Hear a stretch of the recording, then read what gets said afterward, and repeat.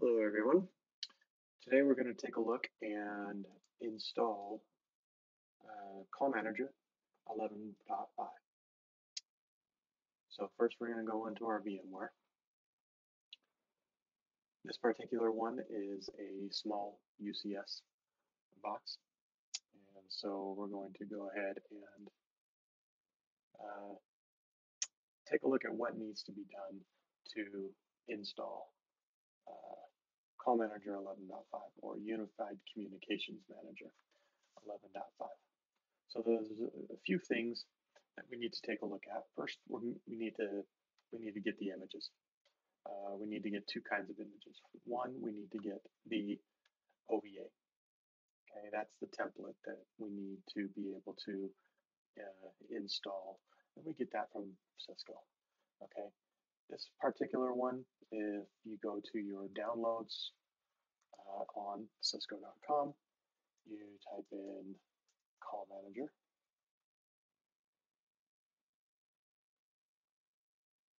I missed an A.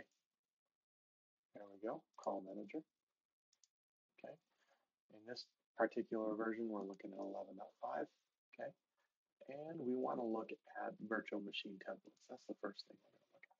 Okay, there's only two. The latest one is here, so we download that. I've already got that downloaded.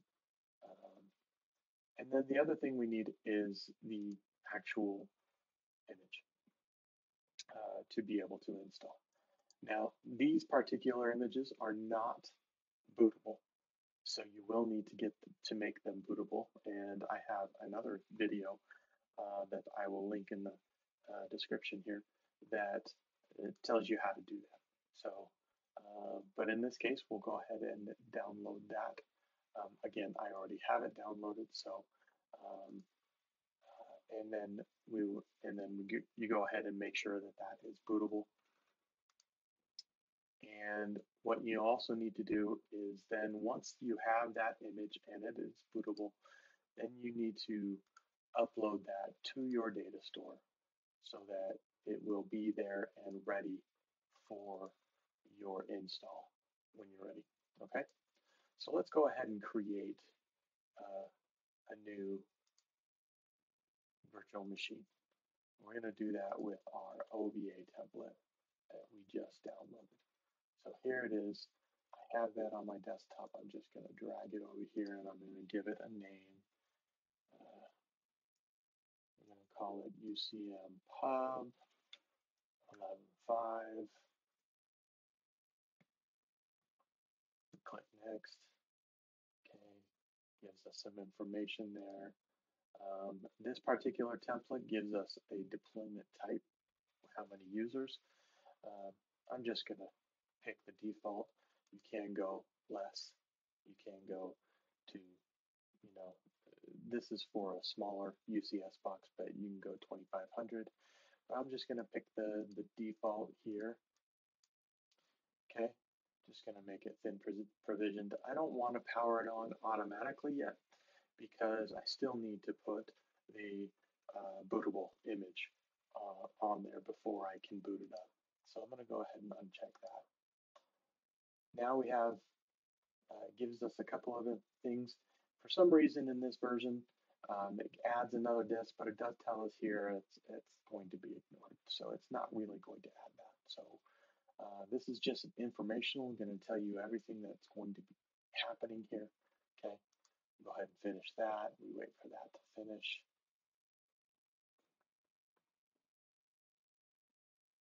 Okay, we are done. We're going to go ahead and take a look at that.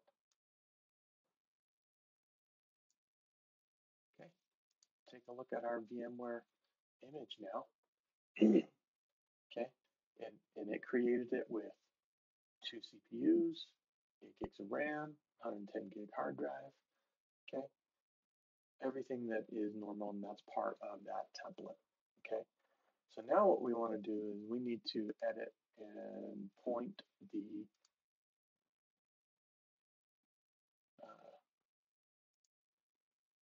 image, the bootable image that we created.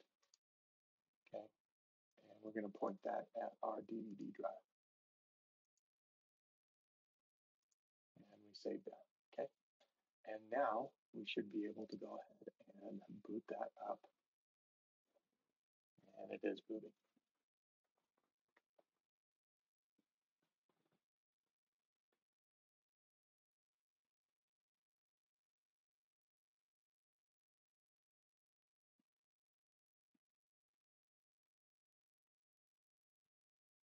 Okay, so here it is. Okay, so I know that this media is good, so I'm going to go ahead and just go ahead and hit OK or skip on this one. Other times, if you don't know that that image is good, then you may want to go ahead and do that. What it does is it just checks to make sure that everything is good as long as you have a checksum. Okay, so we're going to go ahead and skip that.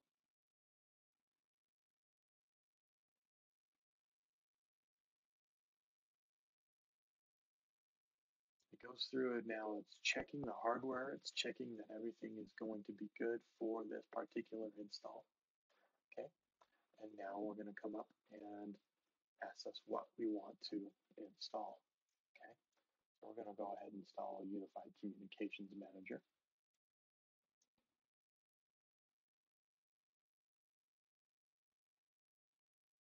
Just asks us if that's the version that we want to do. Yes.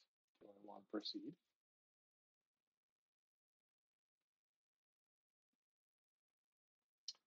And here we just want to go ahead and proceed with the wizard.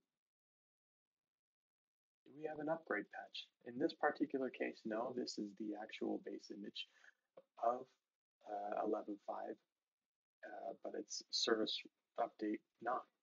Okay, so, but we're going to go ahead and hit no because we don't need to upgrade it after that.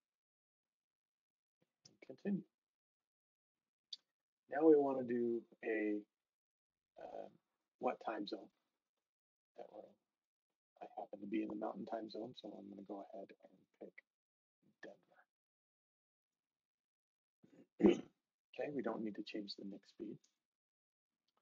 And we don't need to change the MTU size, so we're going to say no. Okay. Do we want to use DHCP? No, we are going to set a static IP on here. All right, and now we're looking for a host name. So we're going to go with the same one that I put in the VMware.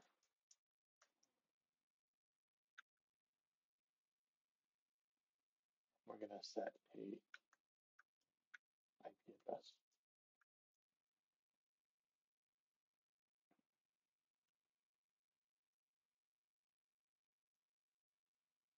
Okay. And our gateway address.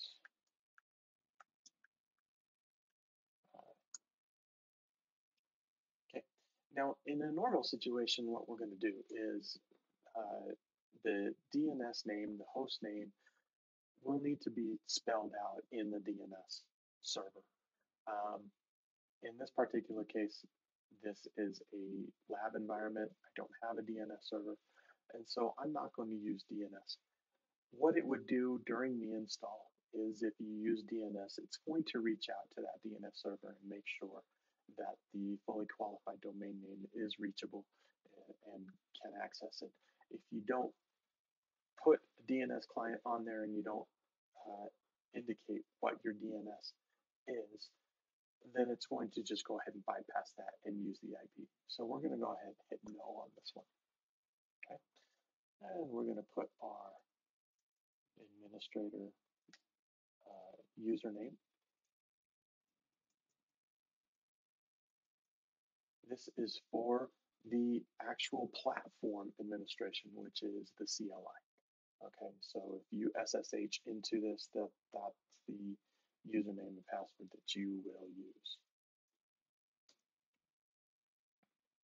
Oh, I had it too short of a password, so we're going to make that longer and more complex. Okay, this is for the certificate. This is a default certificate. It is not a signed certificate. It is self-signed. That is just installed on there as the installation. So we're just going to say lab. I happen to be in Utah. Let's just say SLC, Utah, United States. Okay. Is this the first node in the cluster? Yes, it is. And our NTP server.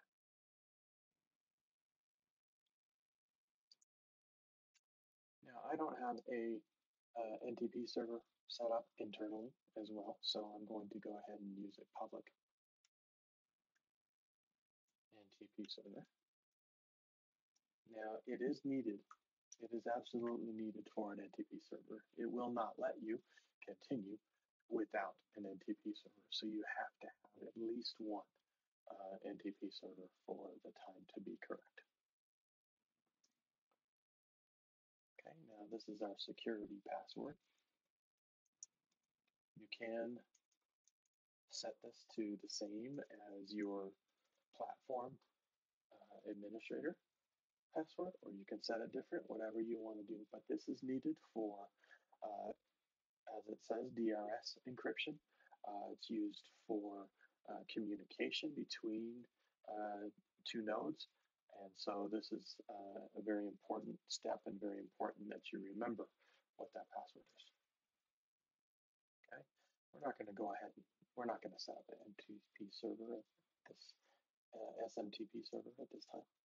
Okay, these are some of the features that you can enable on this, but we're not going to set those up this time since this is just a lab environment. Okay, a couple of other things that Cisco TAC uses for things that you can set up if you think that you're going to have problems during the install. You can set this up, and it will send this information over to TAC.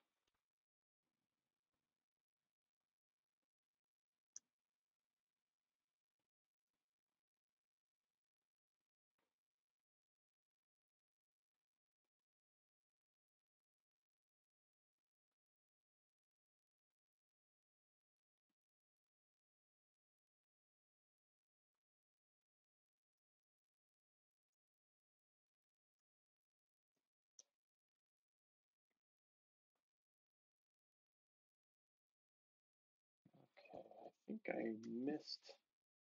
Oh, there we go. Okay. All right, here's the application. I'm going to set it up as the same as the platform. You don't have to do that. It can be separate. If you want it to be more secure, it can be separate. This is for the GUI administration website for Callmanager. Okay, the setup is complete. So I'm going to go ahead and hit OK here. And now it's going to go ahead and start installing. It's going to start setting up the different partitions that it needs as it's doing right now, and go ahead and start installing the system. Okay.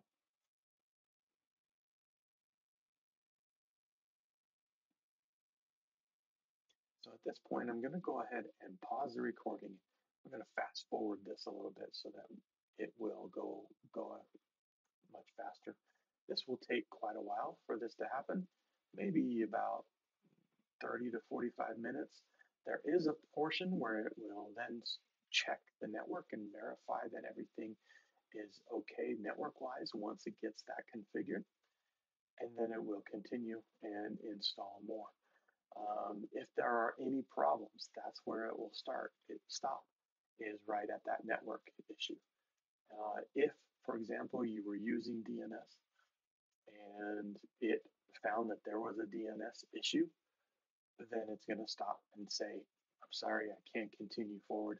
You need to fix this DNS issue.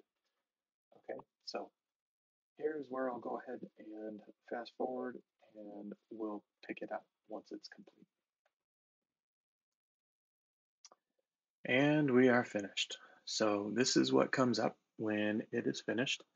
It comes up with the normal login of the CLI. In this case, this is the console, but it says that it's completed successfully and gives the login screen. So at this point, we should be able to put in the IP address that we used. And there it is. Okay. And still waiting for some of the services to come up. So we got 404. Still, there's a few services in the Tomcat that is not showing up quite yet. So we'll wait just a little bit longer and we'll be able to log in. And now it looks like we're in business. All right, so we're going to put our username and password in. And there we are. So now it's ready to be configured with phones and everything. Few warning signs that comes up at the very beginning. You're looking at demo licenses that you have for 60 days. And in this version, this is 11.5. So it is the normal cool licensing that you're looking at, and there is a Prime License Manager that you will need to add your licenses to. So that's it for the installation. I hope this has been insightful for you and has helped you install your server. If you have any questions, please comment below. I will also have a blog post on my blog that will run through step by step this whole process. So, and that will be linked below as well. So please like and subscribe, and I'll see you next time.